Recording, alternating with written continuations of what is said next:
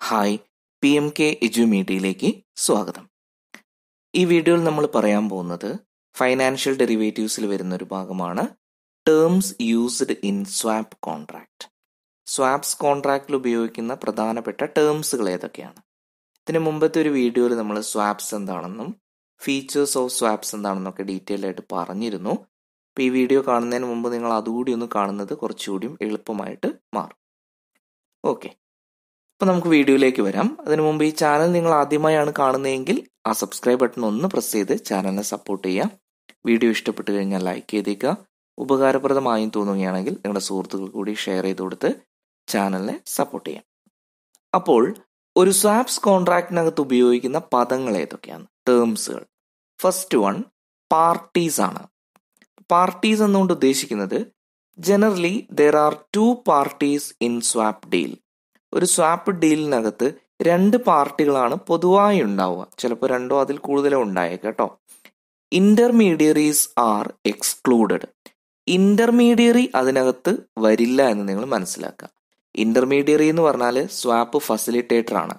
കാരണം സ്വാപ്പ് കോൺട്രാക്റ്റിൽ ഏർപ്പെടുന്നത് ഏതെങ്കിലും ഒരു ബ്രോക്കർ മുഖേനയായിരിക്കും നമ്മൾ പഠിച്ചിട്ടുണ്ടല്ലോ. അപ്പോൾ ആ ബ്രോക്കർ ഇതിനകത്ത് ഉൾപ്പെടില്ല എന്ന് നിങ്ങൾ മനസ്സിലാക്കുക. The parties to the swap contract are known as counter parties. ഈ സ്വാപ്സ് കോൺട്രാക്റ്റിൽ ഏർപ്പെടുന്ന കക്ഷികളെ നമ്മൾ അറിയപ്പെടുന്നത് എന്താണ്? കൗണ്ടർ പാർട്ടീസ് എന്നുള്ള പേരിലാണ്. ഇനി രണ്ടാമത്തെ ടേംസ് യൂസ് ചെയ്യുന്നത് സ്വാപ്പ് ഫെസിലിറ്റേറ്റേഴ്സ് ആണ്.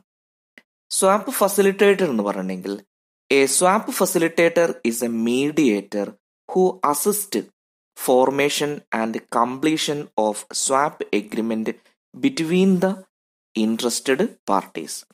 അതായത് ഈ സ്വാപ്പ് കോൺട്രാക്റ്റിൽ ഏർപ്പെടാൻ താല്പര്യമുള്ള കക്ഷികളെ അവർക്ക് ഇത് എങ്ങനെയാണ് ഫോം ചെയ്യുക എന്നുള്ളതും കംപ്ലീറ്റ് ചെയ്ത് കൊടുക്കുക എന്നുള്ളതും ഒക്കെ കൃത്യമായി പറഞ്ഞു കൊടുക്കുകയും ചെയ്തു കൊടുക്കുകയും ചെയ്യുന്ന ഒരു മീഡിയേറ്റർ ആണ് ആര്? സ്വാപ്പ് ഫെസിലിറ്റേറ്റർ എന്ന് പറയുന്നത്.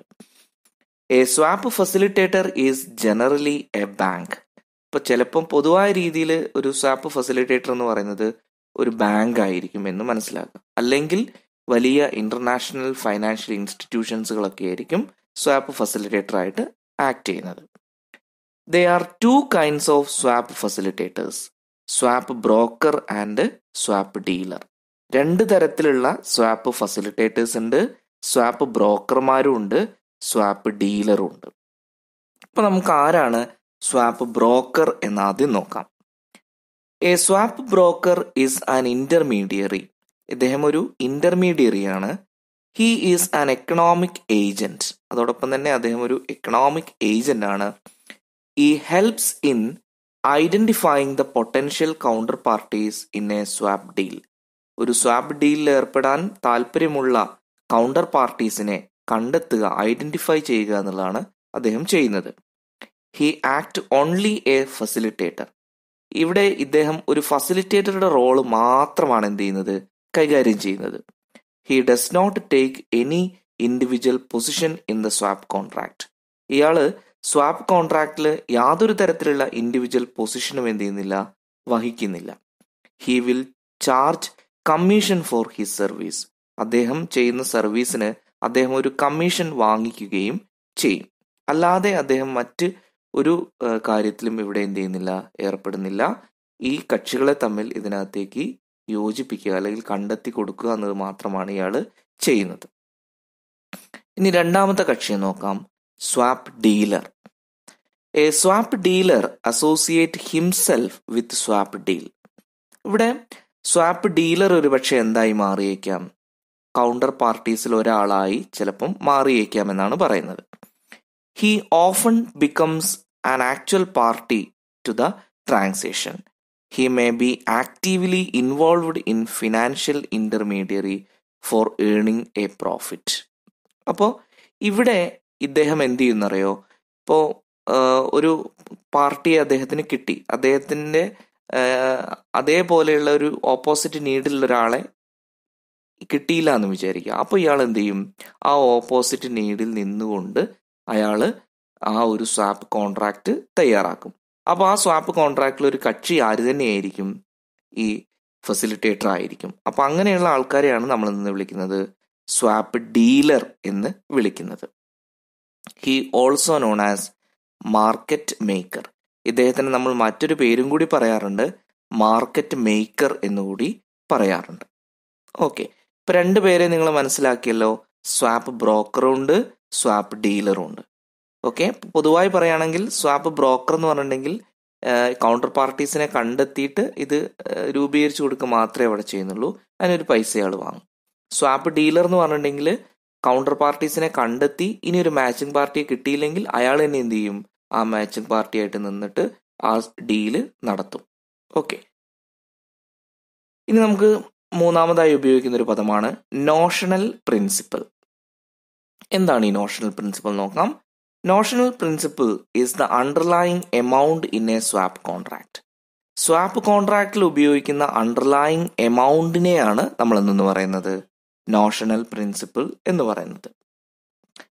സോ ഒരു ഉദാഹരണം പറയുകയാണെങ്കിൽ, for example an interest rate swap. നമ്മൾ ഇൻട്രസ്റ്റ് റേറ്റ് സ്വാപ്പ് എടുക്കുകയാണെങ്കിൽ the interest rate is calculated on the notional principle.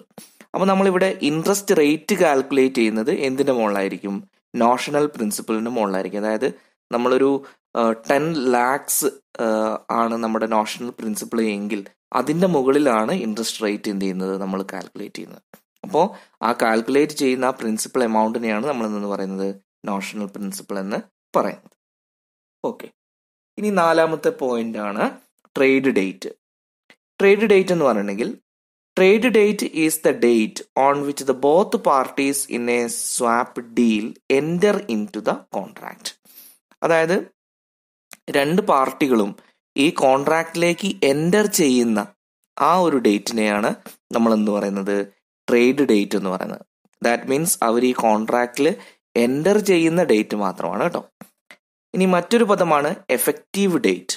Effective date എന്ന് പറഞ്ഞാൽ this is the date when the initial cash flow in A swap contract begin. അതായത് നമ്മൾ മുമ്പ് swap contract പഠിച്ചിട്ടുണ്ട്, ഫ്യൂച്ചറിൽ കുറെ സീരീസ് ഓഫ് ക്യാഷ് ഫ്ലോ നടത്തുമെന്ന് പഠിച്ചിട്ടുണ്ട് അല്ലേ. അപ്പോൾ ക്യാഷ് ഫ്ലോ സ്റ്റാർട്ട് ചെയ്യുന്ന, അതായത് ഇനീഷ്യൽ ക്യാഷ് ഫ്ലോ എപ്പോഴാണോ നടക്കുന്നത് ആ ഡേറ്റിനെയാണ് നമ്മൾ എന്ന് പറയുന്നത് എഫക്റ്റീവ് ഡേറ്റ് എന്ന് പറയുന്നത്. The maturity of swap contract is calculated from this date. അപ്പോൾ എപ്പോഴാണ് ഈ സ്വാപ്പിന്റെ മെച്യൂരിറ്റി എന്ന് നമ്മൾ കാൽക്കുലേറ്റ് ചെയ്യുന്നത് ഈ effective ഡേറ്റിനെ base ചെയ്തിട്ടായിരിക്കും. Effective date is also known as value date. ഈ എഫക്റ്റീവ് ഡേറ്റിനെ തന്നെ നമ്മൾ പറയുന്ന മറ്റൊരു പേരാണെന്ത്, വാല്യൂ ഡേറ്റ്. ഇനി മറ്റൊരു ടേമാണ് മെച്യൂരിറ്റി ഡേറ്റ്. മെച്യൂരിറ്റി ഡേറ്റ് എന്ന് പറഞ്ഞിട്ടുണ്ടെങ്കിൽ this is the date on which the outstanding cash flows stop in the swap contract. അതായത് സ്വാപ്പ് കോൺട്രാക്റ്റിൽ ഔട്ട്സ്റ്റാൻഡിങ് ആയിട്ടുള്ള ബാക്കിയുള്ള ട്രാൻസാക്ഷൻസ് അവസാനിക്കുന്ന ഡേറ്റിനെയാണ് നമ്മൾ എന്ന് പറയുന്നത് മെച്യൂരിറ്റി ഡേറ്റ് എന്ന് പറയുന്നത്. എന്ന് വെച്ചാൽ എപ്പോഴാണോ ഈ കോൺട്രാക്റ്റ് അവസാനിക്കുന്നത് ആ അവസാനിക്കുന്ന ഡേറ്റിനെയാണ് നമ്മൾ മെച്യൂരിറ്റി ഡേറ്റ് എന്ന് വിളിക്കുന്നത്. ഓക്കെ, അപ്പൊ ഇത്രയും ടേംസുകളാണ് ഒരു സ്വാപ്പ് കോൺട്രാക്റ്റിൽ നമ്മൾ ഉപയോഗിക്കുന്നത്.